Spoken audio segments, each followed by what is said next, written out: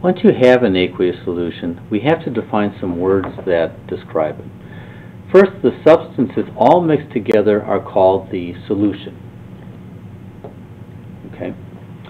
Next, the one substance in the mixture that is highest in amount is the solvent. So, present in the largest amount. And then the other parts of the mixtures that are present in lower amounts are referred to as solutes.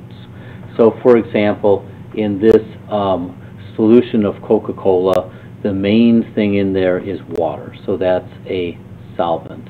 However, sugar, caffeine, high fructose corn syrup, the things that are on the label here, those are all solutes. And you can expect most liquidy, water-based things to have the solvent be water.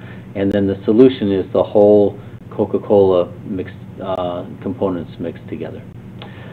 Technically speaking, the word solution is very broad and includes any mixture. For example, air is a solution. If I look at this bottle and I say there's air in the bottle, okay? And in air, the major component is nitrogen. About 78% of the air is nitrogen. Now, oxygen and argon are examples of things that are present in lower amounts. So in air, oxygen and argon would be solutes, and so would any other gases in the air. Even solids can be mixtures. For example, I have this piece of plastic here, and it's colored with a dye.